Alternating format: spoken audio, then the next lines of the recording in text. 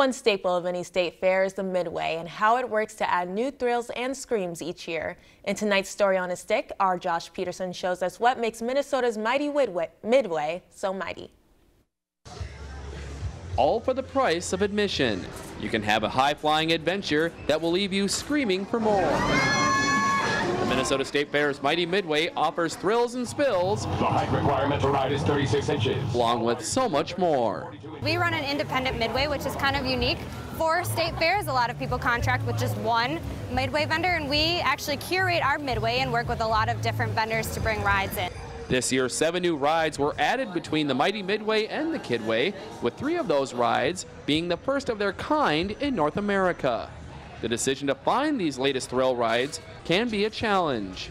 We have a guy who works for our Midway, and he searches other fairs and knows people in the industry, and that's how we kind of, congregate all the rides. One of those first-of-its-kind rides arrived fresh off the boat from Italy. The Haunted Castle Dark Ride is the largest traveling haunted attraction of its kind, filled with animated spooks, sounds, and lights. As a grown-up, it was super scary.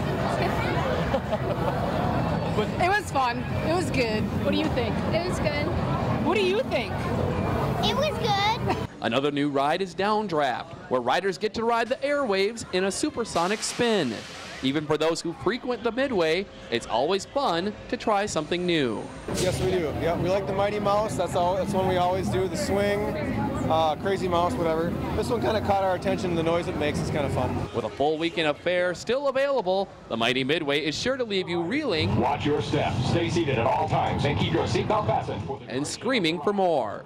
In Falcon Heights at the Minnesota State Fair, Josh Peterson, Lakeland News.